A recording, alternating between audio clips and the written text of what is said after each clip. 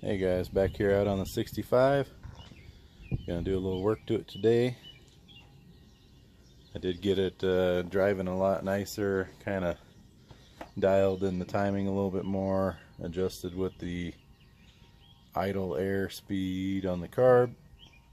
And then the biggest thing I did was somebody had ran PCV on both sides and ran it to the port on the back of the carb. Well, what that was doing was that was creating basically too much of a vacuum leak on the carburetor, and the carburetor would never idle down. The lowest it would idle would probably be 1,000 or 900. It just would not go down. No matter what I did, I'd adjust the idle mixture screws. That screw on the throttle blade would be all the way out, and you know, being an automatic, it would just slam into gear. So I was kind of curious if it was drawing too much vacuum through those PCVs. So I just got a couple Edelbrock push-in breathers to match the Edelbrock valve covers and intake, and poof, magic. Put a big vacuum plug on the back and it idles perfect now. I did have to adjust, I don't know why, on this one and the carb on that 60 F250 I worked on. They're both the same 600 Street Warrior Holley carbs. Man, those screws for the on choke idle, I mean, they would both rev out to like 3,000 RPM when the choke would be on. So they both, you know, I had to back the screws way out. So now it's probably 1,200, 1,400 RPM on choke, and then goes back to probably about 700, 800 off choke. Makes it much more enjoyable to drive. So today what I'm going to do is these tires, although they look pretty good, they are at least 22 years old. They are flat spotted pretty decently. This rear one loses air after about 5 days.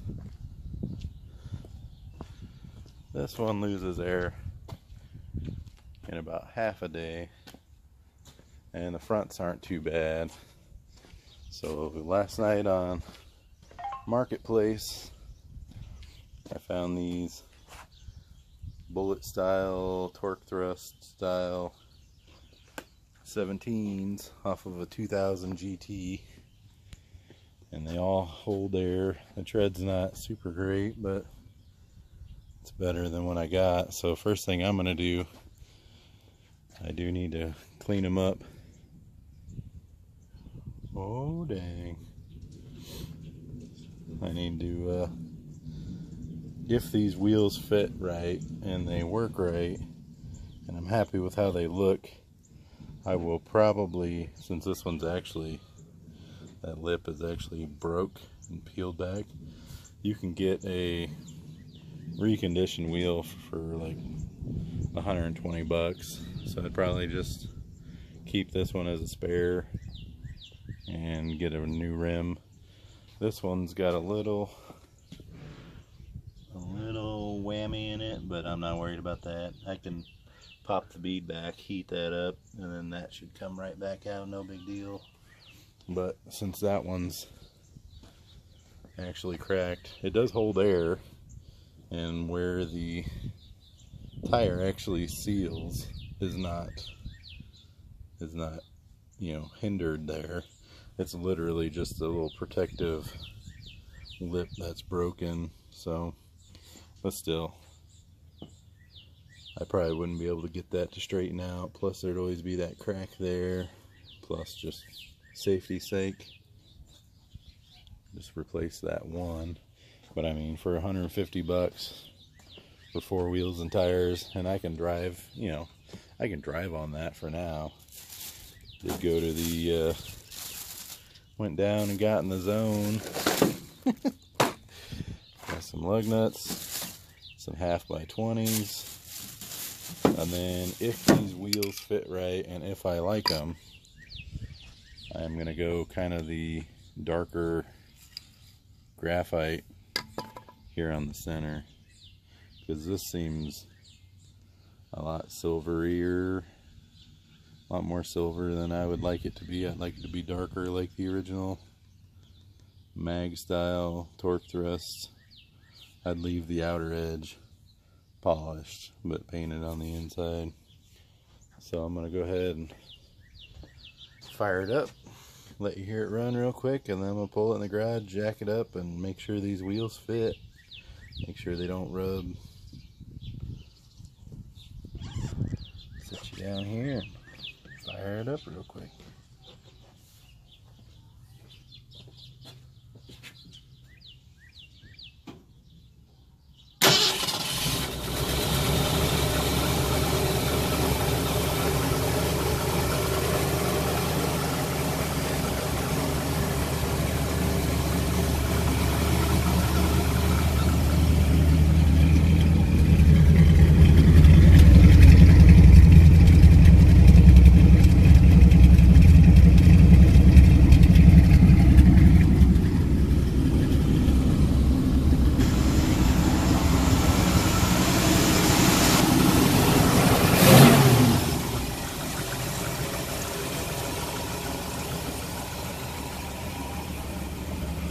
Still got a little bit of exhaust rattle on it, but it's not bad.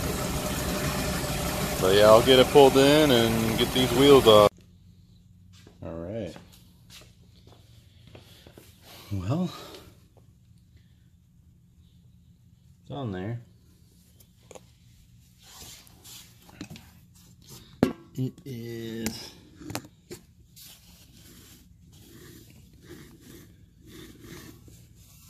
pretty close to that leaf spring, and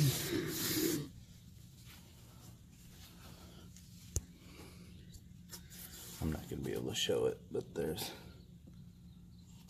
it's almost touching back there as well.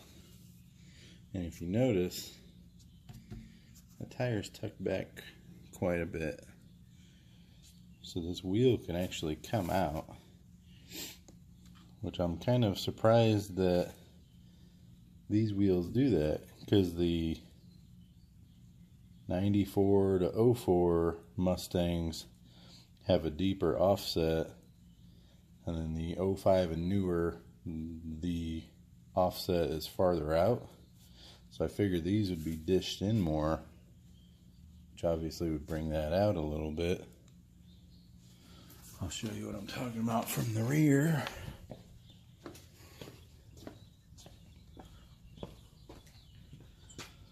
See how that tire is kind of almost in line with that body.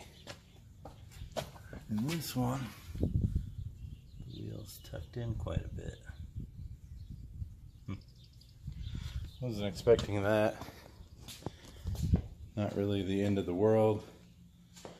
I kind of actually planned on putting a Explorer disc brake rear axle on, or maybe a 8.8 disc brake out of a Mustang like 94 to 04.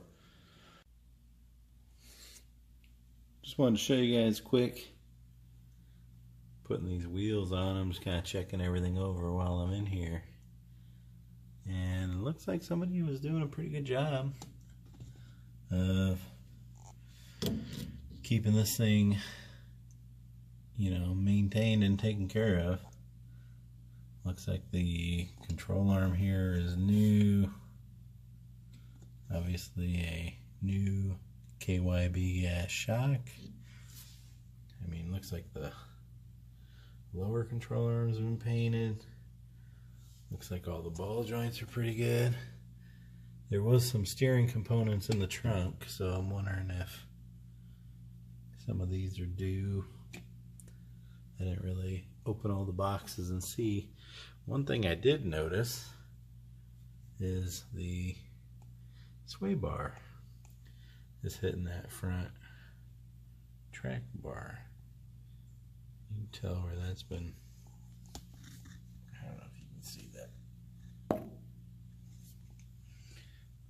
I I need to figure out what's up with that. It did it on both sides. You can tell where it's been rubbing there, so that's no good.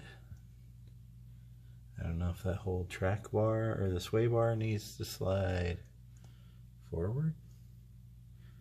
I don't know. I'll have to let it down and then look at how everything sits with weight on it, because obviously it's going to sit a little different unsprung. So, but everything looks pretty decent. Nothing rotted or rust. It's either got the kind of original style undercoating, or obviously this stuff is shinier over here. So once they were in here working on it, they did kind of touch it up, kind of protect it a little bit, which I appreciate. It's the bottom of the battery box. So yeah, I'll show you guys this when I got all the wheels on. Alright guys, got the wheels all put on the 65 here. Like I said, they are off of a 2000 GT Mustang. I think they look pretty good.